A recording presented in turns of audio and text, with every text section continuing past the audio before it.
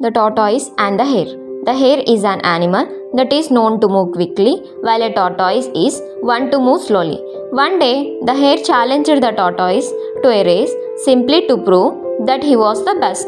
The tortoise agreed. Once the race began, the hare was easily able to get a head start. Upon realizing that the tortoise is far behind, the overconfident hare decided to take a nap. Meanwhile, the tortoise, who was extremely determined and dedicated to the race, was slowly nearing the finish line. The tortoise won the race, while the hare napped.